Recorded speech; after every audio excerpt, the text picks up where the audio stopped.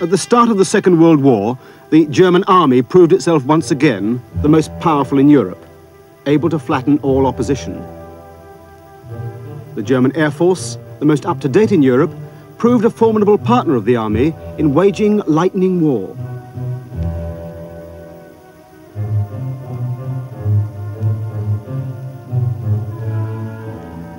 But the German service which came closest to defeating Britain was the German Navy, relatively small and starved of funds. The near victory of the U-boats in the Atlantic is well remembered. What's almost forgotten is that Germany nearly strangled Britain's seaborne trade at the very start of the war by using the first of Hitler's secret weapons.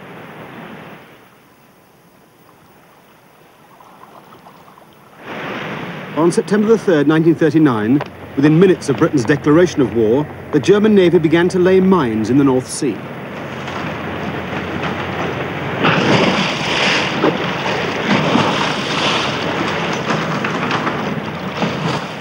Most were of the buoyant type used in the First World War.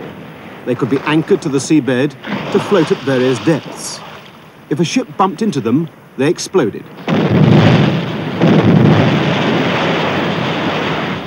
The target of the German mining offensive was the shipping lanes, along which flowed 50 million tons of goods a year. They could be blocked by mines. The East Coast lane, down which hundreds of ships brought to London its supply of northern coal, was most heavily attacked.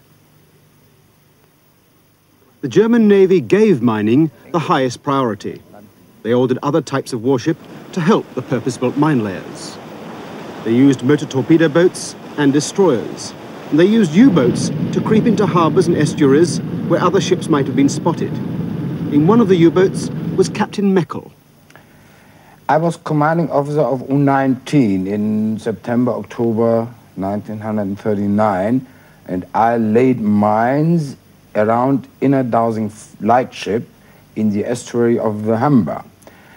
This operation was rather successful because on 9 mines, 3 ships were sunk. The mines were loaded into torpedo tubes and pushed out from the submerged boat.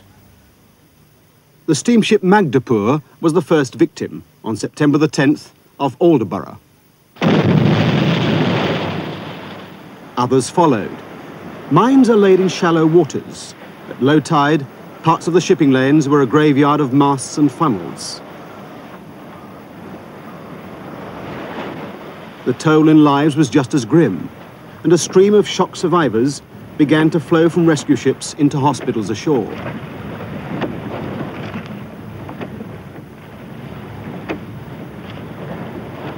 Fred Brodie was serving on a destroyer. We were told to leave Harwich because the harbour entrance had been mined, and we left in line-head formation, 3 ships. The first ship passed, well, we were told to pass to the wrong side of a certain buoy, and the first ship did pass to the wrong side of that buoy. The gypsy who was following astern of her hit the buoy and passed to the right side of it, and she immediately started to go astern, realizing that she was going into danger. We were astern of gypsy, and we swung clear of gypsy and went to the wrong side of the buoy. And as we passed gypsy, she blew up. And she blew up amidships by about number 1 boiler room. And the flame and smoke all poured up out of from the forward funnel. And I could see the men running on the upper deck as she started to settle and go down. And she settled on the harbour bottom. And we passed on then. We had to get away out of it because we didn't know how many mines had been laid. And the harbour craft came out and picked up survivors. You immediately start wondering whether there are any more mines in the area and whether you're going to be the next ship to go up. It's rather a terrifying feeling. Well, for the people on board the ships, the particular nastiness is the uncertainty. You never know when a mine is going to go up underneath you. the danger is always there. You can never rest. Some ships were damaged by what seemed like mine explosions, but they didn't sink. With help, they managed to make harbour. They had no great hole in the hull, but steel plates had split like eggshells. It was as though a giant sledgehammer had hit the ship. In dry dock, water poured out like a sieve.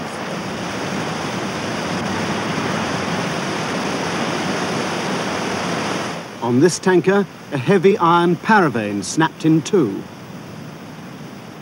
Castings cracked. A windlass handle broke off. Rivets were forced out of plates. People talked of a new type of mine, a secret weapon. This may be someone's much heralded secret weapon. If so, I must concede him the first round. But this is going to be a combat where only the last round ends, and there will be no need for any referee to decide who has won that. Minesweeping and mine warfare was the job of a Royal Navy shore establishment in Portsmouth, HMS Vernon. Here, technical officers were assessing evidence for the existence of a new weapon. One was Lieutenant Commander Ouvry. One of the ships was heavily damaged, but was not sunk. And then again, the Belfast was not holed, but her back was broken. Therefore, it seemed that something had exploded, not in contact with her hull, but clear of her hull, and that was the influence of the ship that had caused the mine to explode. Such a mine was known as an influence mine. All this time, British minesweepers had been scouring the North Sea, hoping to recover a mine of this type. They used the ordinary type of sweep, a line trailed from a float well behind and to one side of the ship. The line can be trailed at various depths, so as to cut the anchor cable of moored mines, forcing them to the surface. They recovered many mines, but all were of the contact type. None were influence mines. German mines washed up on the east coast were investigated by teams from HMS Vernon. In October and November, they investigated over 200. Pockets were emptied of jangling metal objects in case the mine was magnetic or acoustic, but they all turned out to be ordinary contact mines.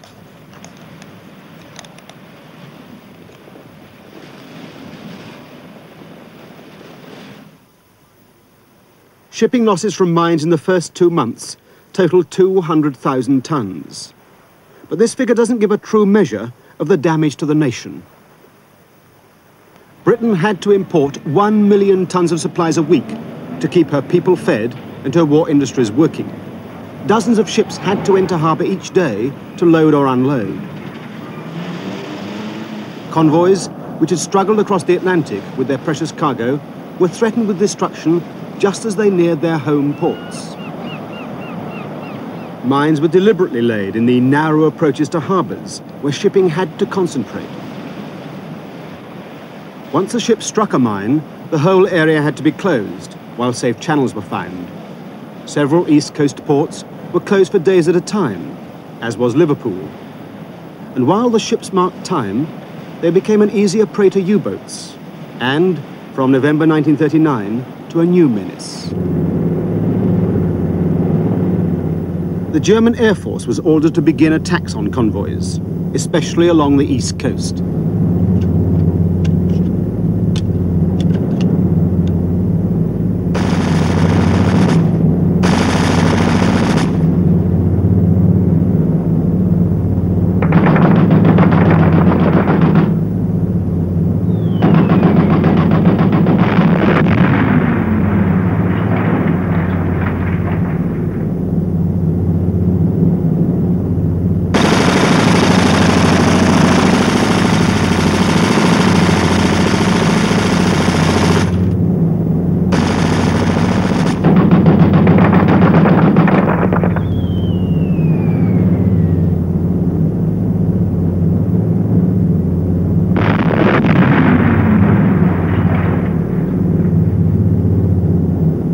In November 1939, the mining campaign built up to a crisis. November the 13th, the cruiser Adventure mined in the Thames estuary, together with her escort destroyer Blanche and 4 other ships. November the 15th, the Dutch steamer Bolivar. November the 16th, the Japanese liner Terukuni Maru. November the 20th, the cruiser Belfast, her back broken. November the 21st, the Italian ship Fianona. With 15 ships sunk in 5 days, the Humber was closed. 70 ships were immobilized in the Thames, 200 off Dover. Here, the minesweeper Aragonite went down, the latest casualty in the frantic search for the mystery mine. And one of the trawlers converted into minesweepers, the Mastiff, had blown up in a heroic attempt to dredge up a mine with a fishing net. The outlook was grim. That very week, the First Lord of the Admiralty, Winston Churchill, spoke to the nation. We are in a very different position from that we were in 10 weeks ago. We are far stronger than we were 10 weeks ago. We are far better prepared to endure the worst malice of Hitler and his Huns than we were at the beginning of September. Confident in public, behind the scenes gravely concerned, Churchill called a crisis meeting at the Admiralty. Unless a way of sweeping the mystery mine was found soon, defeat would follow. But to devise a sweep, the Navy had to recover an intact specimen. At any cost, added Churchill. Then, on the night of November the 21st, the Germans launched what could have been the death blow. They began laying mines from aircraft. Observers on the East Coast reported parachutes with what looked like sailors' kit bags attached to them. The next night, one was seen to drop in the Thames estuary. I was sitting at the DMS, Director of Minesweeping's office, and at about 10:30 to 11, he told me to go and get a bit of sleep. So I went down to a hotel in Northumberland Avenue, and after about half an hour, I had a telephone call saying, proceed to the Admiralty as soon as you possibly can, join up with Lieutenant Commander Lewis, and you'll be required to go down to Shorburymess with him and deal with what is thought to be a German mine. Lieutenant Commander Lewis was another Vernon officer. They were intending to drop the mines in Southend Roads where there were a lot of merchant ships at anchor. These two landed on a mud flat, part of the inter-service artillery range manned by the Army at Shorburymess. So we had Army personnel available as working party, we had workshops available, we had transport available which could operate on the mud, we had photographers available, we had every single facility that we could possibly have. They couldn't have chosen a better spot so far as Great Britain was concerned. There we met Commander Mayton, who was all ready for us with waders and coats and torches and about 10 soldiers with more lights and ropes, and were told that there was almost certain to be a mine visible about 400 yards out from where we were, and that a soldier who had seen this mine fall into the water, or rather drop into the water under a parachute, had a pretty good idea where it was, and he would lead us out to this mine. I felt utterly and absolutely excited to the nth degree. Well, I mean, we had been working for 24 hours, the situation was serious, and here was our goal approaching in the dark. It was a wet night, and there was no light, so it was all rather a sort of ghostly slosh across the mud.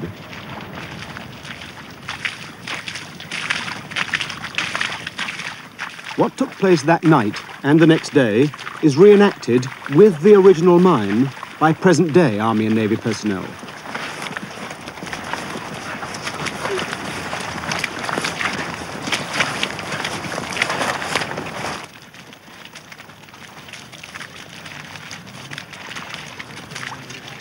We stopped the Army who were with us with their torches as soon as we could locate the mine, and Ouvry and I just walked on alone, feeling very, very lonely people.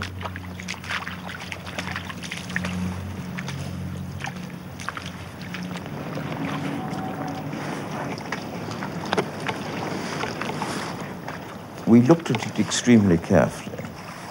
Now, this I largely left to Ouvry because he was far more qualified at pulling mines to pieces than I was. In fact, I had never pulled a mine to pieces in my life.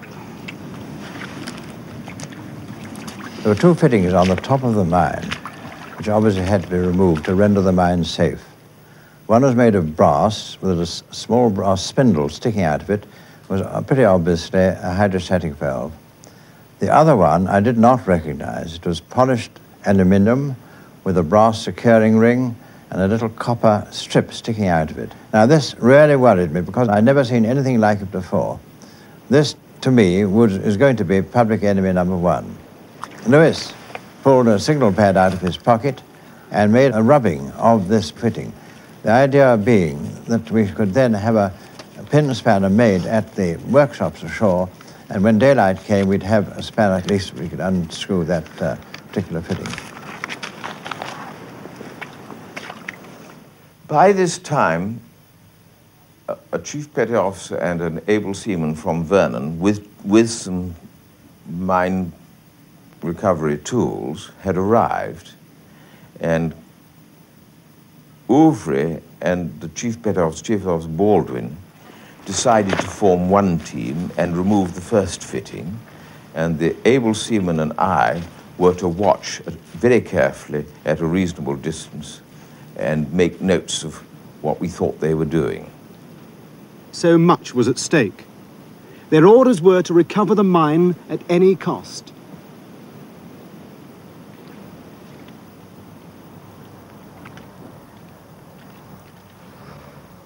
When we got to the mine, I really wasn't afraid as such, but just absolutely keyed up and determined. What I was worried about was that aluminium fitting.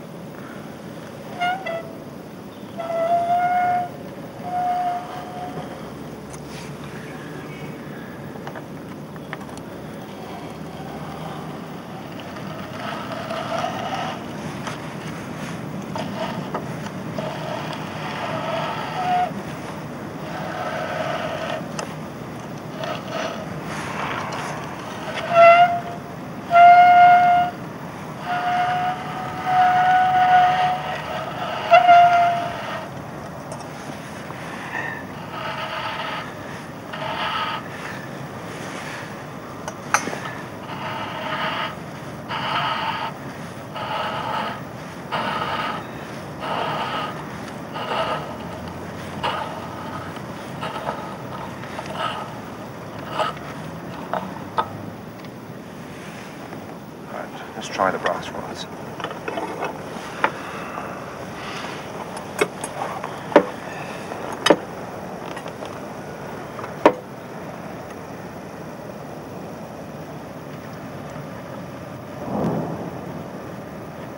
I then got hold of it with my hand and very carefully lifted it up. I thought it might be a magnetic needle or some magnetic device, so I lifted it up very slowly so as not to move it quickly in the Earth's magnetic field. I thought that might be fatal.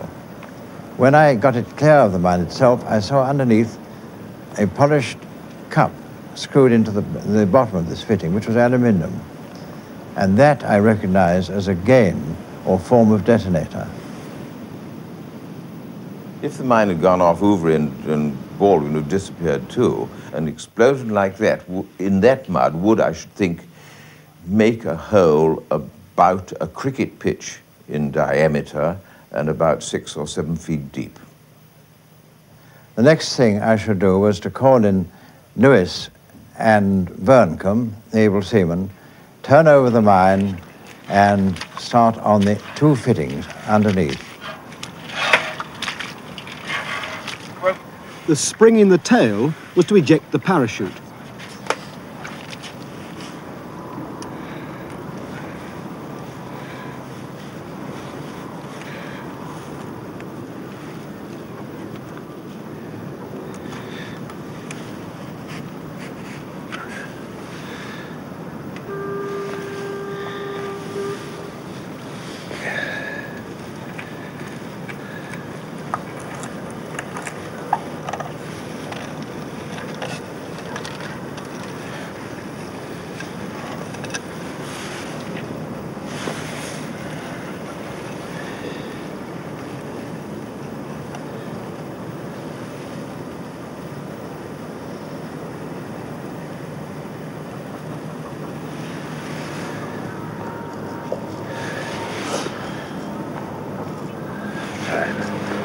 brass rod. That plate was quite easily removed with 4 screws.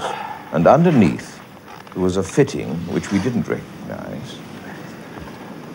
And we had to use quite considerable force to get this out.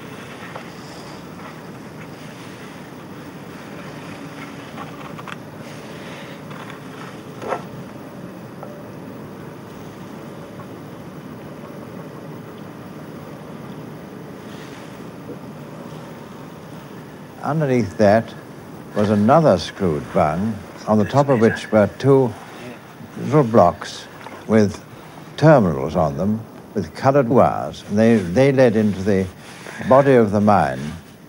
And so I parted those by twisting and then insulated them.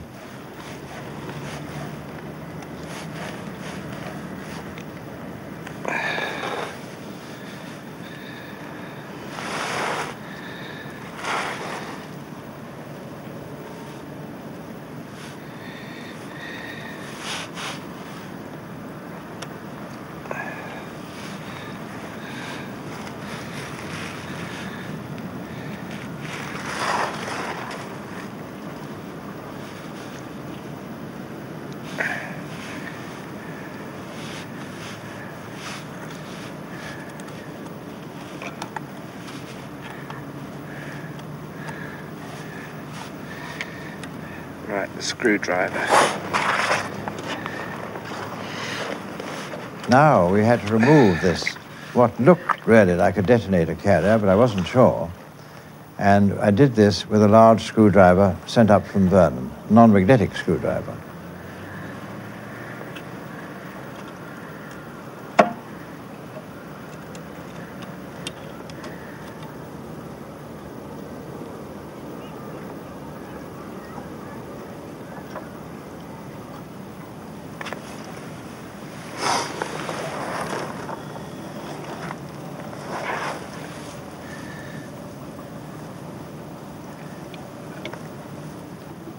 This came away quite reasonably easily, and when I got it clear, I saw on the bottom of the thing a German detonator, which I recognized.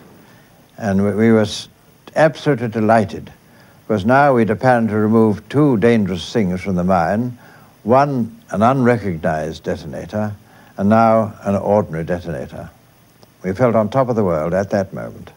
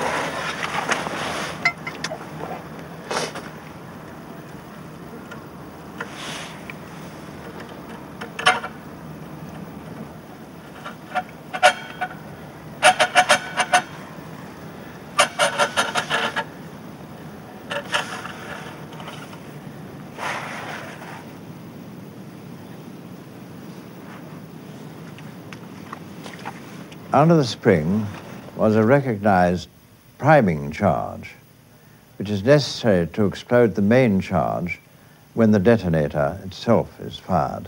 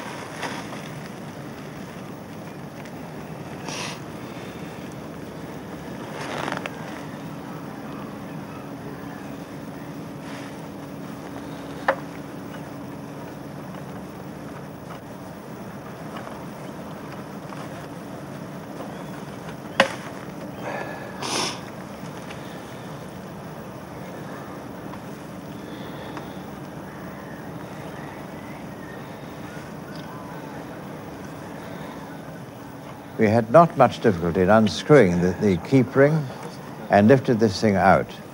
And it was connected by something inside the mine by 5 colored leads.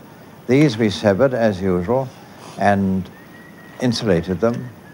And now we had the fittings clear of the mine, and we looked upon our job for the moment as complete. The next thing to do was to send the mine ashore, so I signaled to the soldiers on the beach to send out a Caterpillar tractor with a crane, and very shortly they came out and loaded the mine onto the tractor. We ourselves then walked inshore with our 4 fittings. It was rather like you feel after you've finished some intensely physical exertion and won. The mine arrived at Portsmouth on the following evening, November the 24th. It was taken to a laboratory at HMS Vernon, where a small team of scientists would finally discover how it worked. The fact of its recovery was to remain a closely guarded secret.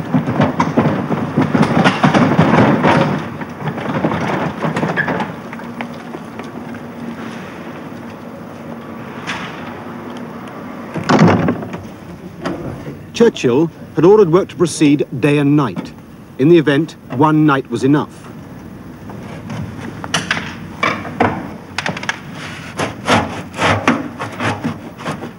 A metal fairing was removed, disclosing a rear door, ringed with bolts.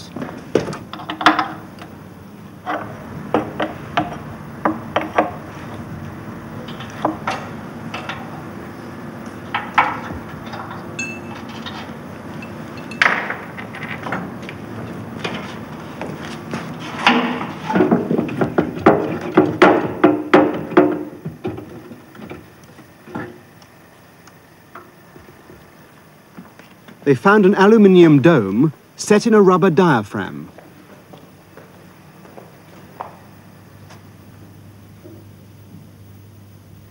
At this stage, the experts thought they were about to uncover an acoustic mechanism, one triggered off by the sound of a ship.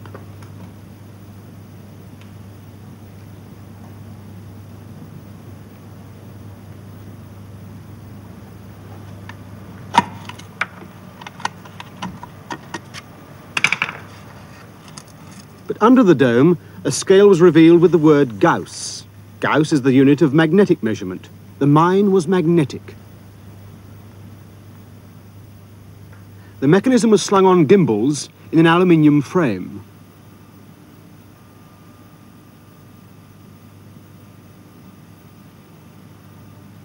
Inside this oblong aluminium box, was a flat magnet, which acted rather like a compass needle, except that it swung vertically on its pivots, not horizontally.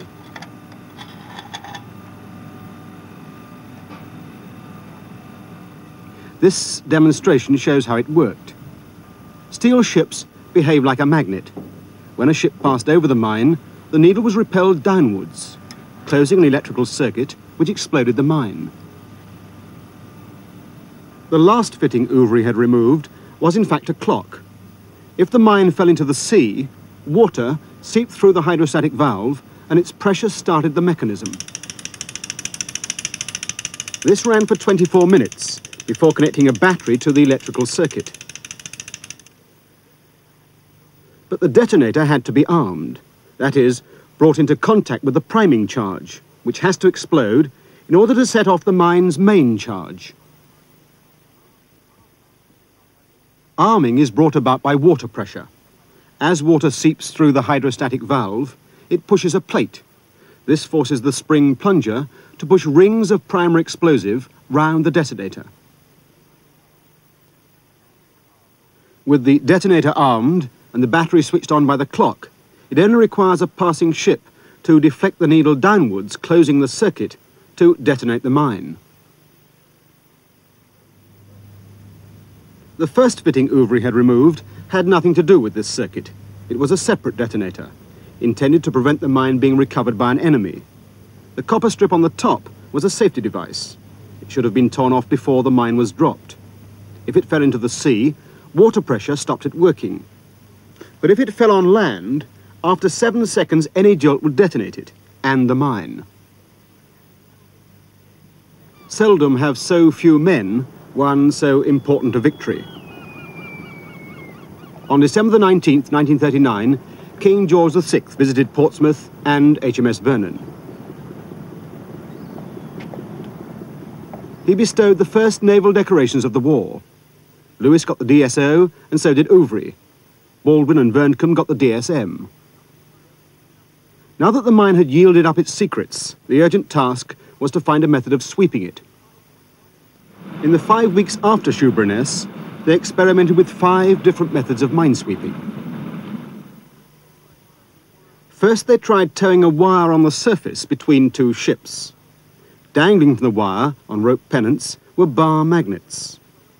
The idea was to trail the magnets above the seabed and hope they'd trigger off the mines. This sweep triggered off a mine on November the 30th, but it had serious snags. When the magnets were together on board before putting overboard, they all stuck together. When you were sweeping, the magnets were supposed to be 6 feet from the bottom, and as the tide rose and fell, you had to take the sweep all together in, adjust the length of the pennants, and then put it out again. So that it was, from a seamanship point of view, a thoroughly nasty job of work, and we dubbed it the boatswain's nightmare. 3 days later, they were using a non-magnetic ship to tow a barge carrying an electric coil supplied with power from the ship. This created a strong magnetic field. It blew mines up all right, but the barge often went down.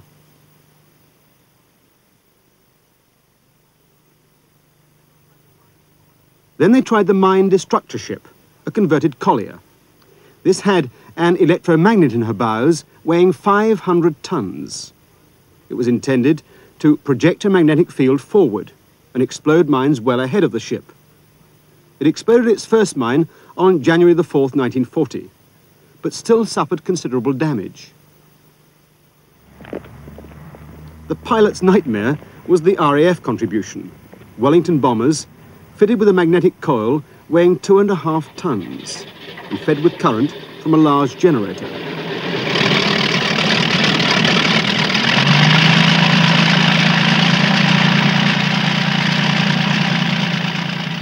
It exploded its first mine on January the 8th, but it had to fly almost at sea level, risking its own destruction. Their use in British waters was soon abandoned, and they spent the rest of the war keeping the Suez Canal clear of mines. The problem was to find a sweep which didn't damage the sweeper. Meanwhile, Dr. Charles Goodeve, a Canadian scientist turned sailor, had been developing another idea. A non-magnetic ship would tow 2 lengths of cable, one long, one short, with an electrode at the end, one positive, one negative. Current from the ship would pass from one cable to the other, flowing through the sea in mid-circuit. The magnetic field this created would explode mines without endangering the ship. They called it the double L sweep. Would it work? Sir Charles Goodeve. The secret of the double L sweep was that the currents partly went through cables and partly went through the sea. You could control what went through the cables, but you couldn't control what went through the sea. It had to do what it wanted itself. And that was the question, what would it do? So we had to determine that. Actually, Lord Charwell, who was the advisor to Winston Churchill, his scientific advisor, did some calculations and showed that the currents through the sea would go the wrong way and compensate everything that was being done in the cables. The crucial experiment to prove the feasibility of the double L sweep took place on a December morning on the Canoe Lake at Southsea. I don't know of any other lake, Pleasure Lake, which is filled with salt water. But salt, of course, has a very big effect on the conductivity of water. In fact, if there's no salt, there's practically no conductivity at all. You couldn't operate the double L in a freshwater river, for example, here, because it doesn't conduct the current well enough. That December morning, passers-by would have been surprised to see model ships being towed backwards and forwards by sailors. This is what the public were meant to see. The sailors were part of a cover plan. They'd been told they were testing a method for detecting enemy ships.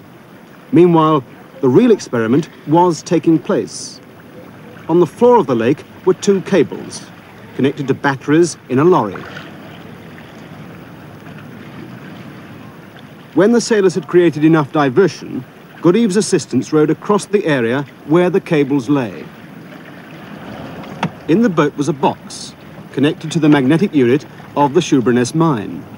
When the current was switched on, it flowed between the cables, precisely as Goodeve had predicted. The instrument showed the resulting magnetic field was strong enough to detonate the mine.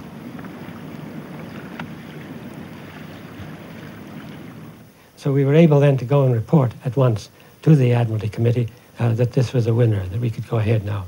And we got to go ahead that day. That was the day that Lord Charwell also put in a report saying that it wouldn't work. For this experiment, the cables were on the floor of the lake, the mine on the surface. But the operational sweep would need cables on the surface, floating cable. None was known to exist.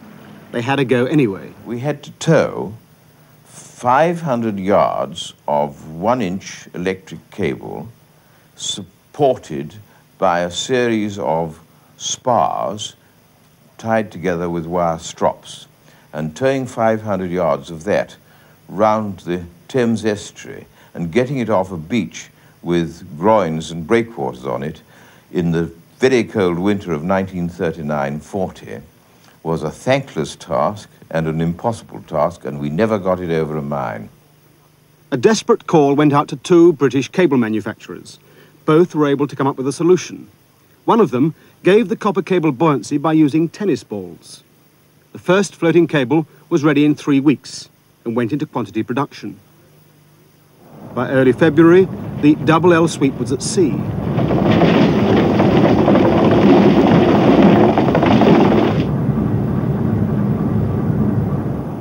The sweep exploded its first mine off Yarmouth on February the 10th, 1940.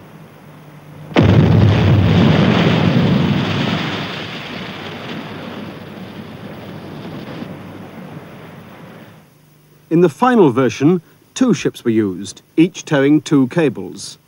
The ships pulsed in current simultaneously for 6 seconds at a time, enough to explode any mines. Each pulse cleared 10 acres of seabed, leaving a channel 300 yards wide for other ships to follow in safety. The double L sweep was so successful, it made all other methods against magnetic mines redundant. 300 minesweepers were quickly built to carry it. But while this astonishing effort was going on, scientists were also working at full speed on making ships immune by demagnetizing them. The lines of force of the Earth's magnetic field are represented here by white lines. The strength of the field in a given area is shown by the number of lines. The more the lines, the stronger the field. The German mine was set to remain inactive in the Earth's normal magnetic field, but a steel ship increases the strength of the Earth's field beneath it. Measured in a unit called a milligauss, the strength of the field under the ship can be plotted as a curve. The curve is known as the ship's magnetic signature. The German mine was set to go off at about 50 milligauss. It would explode right under the middle of most ships. Demagnetization aimed at reducing the magnetic signature to a harmless level. Within a few days of recovering the Shorburymess mine, experiments were begun on the cruiser Manchester. They showed that a ship's magnetism can be neutralized by fastening a coil of copper cable round the hull and passing a current through it. It wasn't a moment too soon. On December the 4th, the mightiest ship in the Navy, the flagship Nelson, triggered off a mine at the home fleet anchorage, Loch Ewe. This shocking blow was kept secret, but it spurred the Admiralty.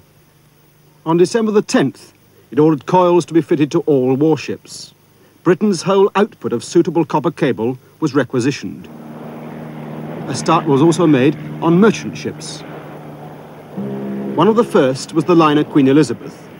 The date of her maiden voyage to the United States early in March 1940 had been secret, but when she arrived in New York, the coil was seen round the outside of her bows.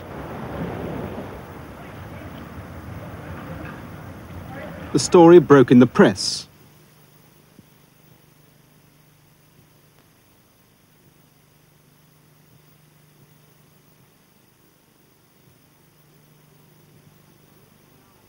The Germans now knew countermeasures were underway, but the publicity had a tonic effect on Allied morale. A new word was coined, degausing.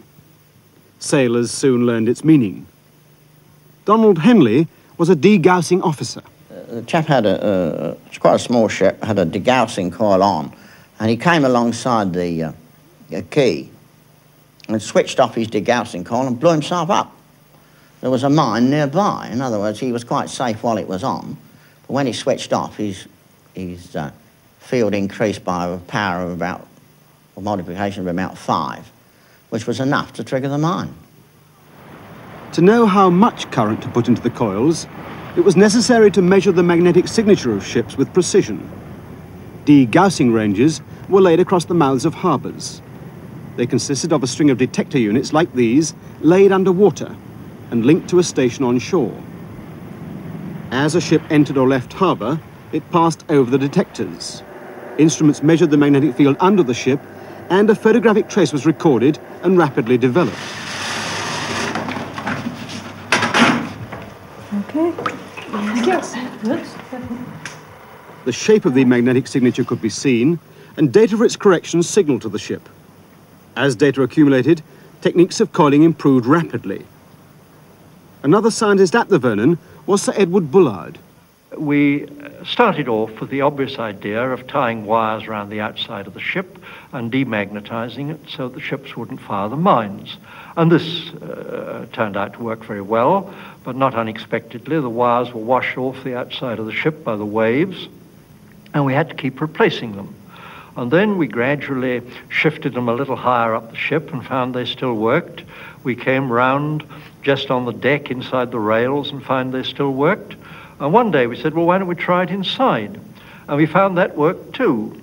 And then suddenly one day I realized that if we'd known anything about electromagnetism, we should have seen this from the start. I've never had such a red face in my life as when I suddenly realized that you could even put the things in steel tubes and it would still work. It wouldn't be screened from the outside. Extraordinary gap in our knowledge. I think the reason was that most physicists were interested in other things and none of us really knew much about the problems. Scientific modesty can't obscure the value of degausing coils in saving countless ships and countless lives throughout the war. I myself have seen a merchant ship's crew refuse to put to sea because the DG coil had been damaged and was out of action due to manoeuvring tanks in the hold. and the tank had gone through the coil. And they literally refused to go to sea until something was done. Fortunately, the electricians were able to work all night and get this car repaired, because as I personally spoke to the chief engineer, who said he considered it was no joke because he'd been in the sea twice through mining. He didn't reckon he'd survive the third time. But even fitting coils at the rate of 200 a week couldn't give protection fast enough to the 10,000 ships in Lloyd's register. And in any case, there were many small ships without the generating power to keep a coil permanently energized. Many of these were coastal craft, most at risk from mines. Once again, the answer came from Dr. Goodeve. By January 1940, he devised a simpler process for demagnetizing. The ship was brought alongside a degausing station. A cable was slung along one side of the hull and lowered to the keel. Flash, 1,000 amps.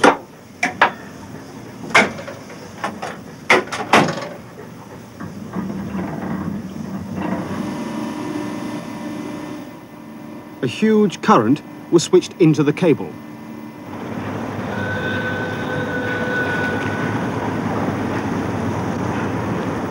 As the cable moved up, the huge current neutralized the magnetism in the steel plates. The process came to be known as wiping. It only gave protection for 6 months, but several small ships could be done in a day. Degausing was carried out on a massive scale. In 5 months, 1,000 ships were wiped, 2,000 were equipped with coils. I had about 50 labourers of various kinds, as well as the crew of the vessel, and we worked them as long as they could work, till 10 or 11 o'clock at night, and they turned to about 6 in the morning. Saturdays, Sundays, all days. In May 1940, 1,000 small ships sailed to Dunkirk to rescue the British Expeditionary Force. The shallow waters along the beaches were an ideal location for magnetic mines. Many of the ships were without degausing coils. All the Vernon's personnel were mobilized: scientists, sailors, laborers. In 4 days and nights, they degaused 400 ships by wiping. The result confirmed the value of all they'd done in the hectic 6 months since Shorburymess. Of the 235 ships lost at Dunkirk, only 2 were sunk by mines. The cooperation between scientists and the Navy, forged in the deadly struggle against the magnetic mine, held promise of greater victories in the future.